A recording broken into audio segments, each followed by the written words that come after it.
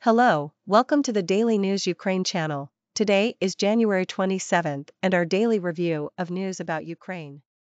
Ukraine managed to return a total of 106 civilians from Russian captivity. That's according to Darina Zarivna, advisor to the head of the president's office, who spoke in an interview with Kyiv Post, Ukrinform reports. At this moment, Ukraine has returned 106 civilians, she said. The advisor also explained that, according to international legislation, civilians as non-combatants must be returned to Russia unconditionally, without being used in the process of POW swaps. She said there are cases where Ukrainian journalists find themselves in enemy captivity. Read also, wife of Azov regiment commander calls for liberation of Ukrainian soldiers from Russian captivity. We should understand that when a journalist is a civilian, he is considered a hostage, not a POW. He is a non-combatant. According to the Geneva Conventions, Russia must release such people without any condition. However, if a journalist joins the army, the rules of the Geneva Conventions apply to him as a combatant, Zarivna emphasized. As reported, due to the work of the coordination headquarters, 1,646 military servicemen were released from Russian captivity. Illustrative photo. Family members of the so-called Second Army Corps, those mobilized from the temporarily occupied areas of Luhansk region, are being transported to the Russian Federation. That's according to the Center of National Resistance, Ukrinform reports. Families of the so-called Second Army Corps of the LPR are being deported to Russia. They are promised benefits and offered accommodation in remote areas of the Russian Federation. In addition, the children of those soldiers receive the right to free education at Russian universities. This, according to the occupiers' plan, should motivate the residents of Luhansk region to join the ranks of the enemy army, the statement reads. Read also, support for LPR/DPR to become financial, political burden for Russia. British intelligence. It is noted that in the future these families are supposed to assimilate, and in the meantime, the Russian Federation is resettling own citizens to Luhansk region. Therefore, such migration flows also aim to change the demographic composition of the region. As reported, as of November, 11,461 children are reported as deported from Ukraine. Due to the Russian full-scale invasion, at least 109 large and medium-sized Ukrainian enterprises of various forms of ownership suffered direct losses, estimated at a total of $13 billion. That's according to a research run by Kyiv School of Economics, KSE, Ukrinform reports. In 2022, at least 109 large and medium-sized enterprises suffered direct losses as a result of the full-scale invasion launched by Russia on February 24, 2022. The total amount of direct losses of enterprises, including state-owned ones, and entrepreneurs is estimated at $13 billion, of which $9 billion is the share of losses of large and medium-sized enterprises, the report reads. At the same time, total indirect losses reached $33.1 billion. According to the estimates made by the experts with KSE's Russia Will Pay project, $24.9 billion will be needed to restore enterprises. Read also, Russia has caused almost $138 billion in damage to Ukraine's infrastructure. KSE. The majority of destroyed and damaged assets are concentrated in 6 regions, Kyiv and Donetsk, each 17% of the total, Zaporizhia, 14%, Kharkiv, 13%, Luhansk, 10%, and Mykolaiv, 8%. Ilich Mariupol Metallurgical Plant, Azovstal, Nibulin, and Motor Sich were among the largest enterprises in terms of assets that suffered direct losses as a result of Russia's armed aggression in 2022. According to experts, 19 private and state-owned enterprises, 17%, from among large and medium ones were completely destroyed, while another 90, 83%, were partially damaged. As reported, as of December 2022, Ukrainian infrastructure has suffered war-related direct losses in the amount of $137.8 billion. Since November, the amount has increased by almost $2 billion. Photo, KSE. Since the launch of the United 24 platform, people from 110 countries have joined the effort, donating more than $274 million. That's according to an exclusive comment to Ukrinform by the Ministry of Digital Transformation. A key project that we believe in and that is also changing the course of the war right now is the United 24 fundraising platform. This is actually a single window for donations from charitable organizations, international partners, and citizens to support Ukraine. Since May, we have already raised more than $274 million, the report says. The platform has already turned into a convenient tool for supporting Ukraine. The relevant ministries and defense forces, thanks to donations, purchase the necessary equipment for medics, rescuers, as well as the Ukrainian military, which defends our state.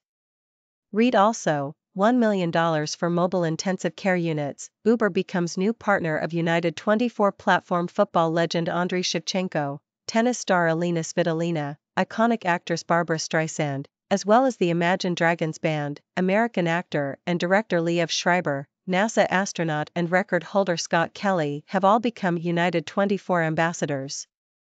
As reported, on May 5, President Volodymyr Zelensky announced the launch of the United 24 Global Initiative. Its first component is an online platform for raising funds in support of Ukraine.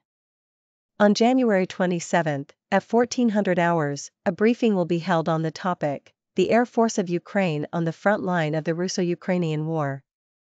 Organizer, Media Center Ukraine, Ukrinform. Speaker, Yuri Anat, spokesman for the Air Force Command. Main issues, the Air Force of Ukraine on the front line of the Russo-Ukrainian War, latest update on airstrikes and their aftermath. This is an offline event, Hall 1. Watch on Ukrinform's YouTube channel. As the Joint Coordination Center in Istanbul continues its work within the framework of the Black Sea Grain Initiative, a bulk carrier with 16,000 tons of Ukrainian wheat on board, bound for Afghanistan, passed the relevant inspection earlier today. This was announced by the Turkish Defense Ministry on Twitter. Mustarek Koordination Merkezi, Ukraina Tahilinan, Planli v. Emniyetli Sikilda Sevkiyatini, Surdurier. Afghanistan ISIN 16 bin ton bugday tasian m/v anhtia isimli Malta Bandarali Geminin Istanbul Zeitenbernu Asaklarinda Denetami Jursa Clusterildi https://t.co/rat-dsat0 #msbpic.twitter.com/lf14qzkwio tc Mili Savunma Bakan Ligi at Savunma. January 27, 2023. The Joint Coordination Center continues scheduled and safe shipments of Ukrainian grain.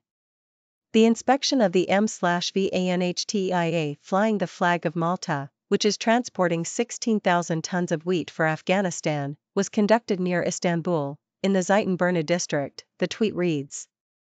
Read also, Ukraine has exported 2.4 m tons of grain in January as Ukrinform reported earlier, referring to the Ministry of Agrarian Policy and Food of Ukraine. In January, nearly 2 to 3 ships per day departed from Ukrainian ports.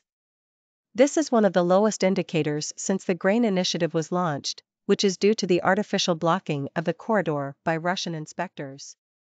Russian troops are actively shelling the town of Vuhledar, where 7 households and 2 schools were damaged by the latest barrage. That's according to the chief of the Donetsk Regional Military Administration, Pavlo Kirilenko, Ukrinform reports.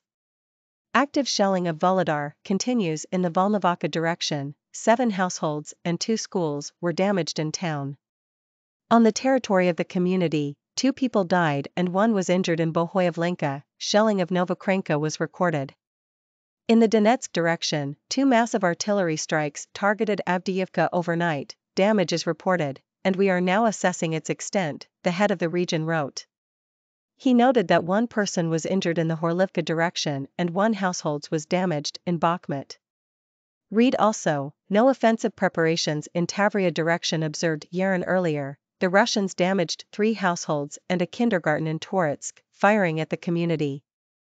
Also, 3 more households were damaged in Katarinivka of the Ilanivska community, where no casualties were reported. The night was tense in the villages of the Soldar community, stated Kirilenko. He added that, in addition, in the Lysychansk direction, the villages of Torsky, Zarykn, and Yampil in the Lyman community came under fire. In the Zvanivsk community, 3 households were damaged in Pereizny, and the outskirts of Zvanivka came under fire as Russia used phosphorus charges.